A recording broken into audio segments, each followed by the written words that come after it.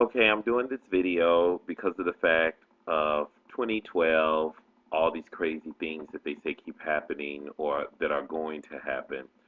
And a lot of people think you're paranoid, you're worried about too many things. I'm not that concerned about the world itself ending, the planet destroying us, tsunamis, earthquakes. I'm more concerned about what happens when things happen, where people become greedy and because they did not prepare for anything, they want to take everything from you.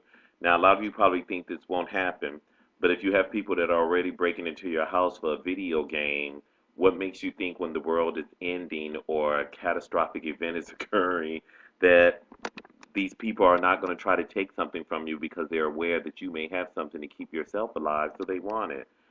So my whole thing is terrorism, bioterrorism, um, anything like that that can occur.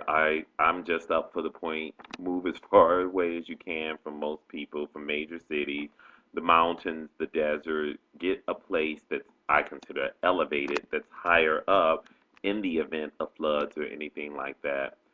You may not think that these things won't happen, but a lot of people thought that Noah was crazy when he started building that ark, and look what happened then. So, just something to think about.